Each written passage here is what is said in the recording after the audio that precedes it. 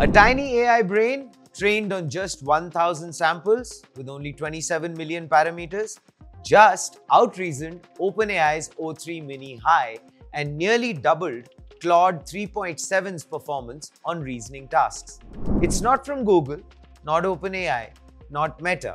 It's a quiet release from a lab of Tsinghua University grads in Singapore. And it's one of the most important AI papers of the year.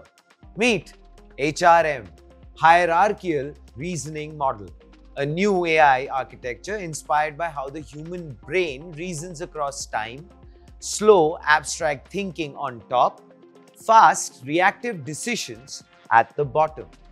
Unlike today's large language models that use chain of thought, HRM reasons in a latent internal space, just like your brain does when solving a puzzle without saying it out aloud.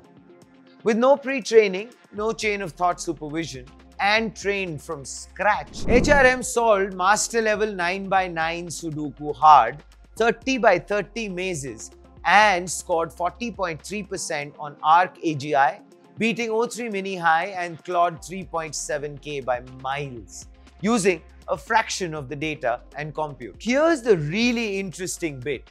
HRM mimics how the brain stacks abstract planning above fine-grained computation and adapts how long it thinks based on task difficulty, literally choosing when to stop thinking. This structure even shows the same dimensional hierarchy found in mouse brains, suggesting HRM didn't just perform like the brain, it organized itself like one. LLMs like GPT-4 scale with compute. HRM scales with depth, not layers. But computational cycles like thought loops. That's why this paper is shaking up the AI world. We are actually still so early, but maybe the future of AGI or ASI won't be built with just tokens. Maybe it'll be built with reasoning circuits.